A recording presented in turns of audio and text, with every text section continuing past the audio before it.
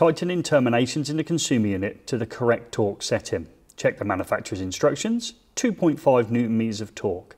Select your torque screwdriver, adjust the settings from, in this case, 0.2, 0.4, 0.6, back to the blank window, which will give me 2.5 Newton meters of torque.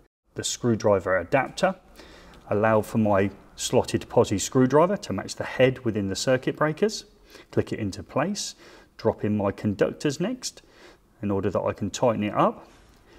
Once we've got it to the correct tightness, it will click, like so. Insert my line conductor, repeat the process again. Tighten until we hear it click. Once it's clicked, it's at the correct torque setting.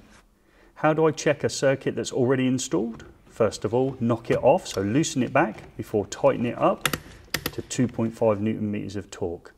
That's it, termination's complete.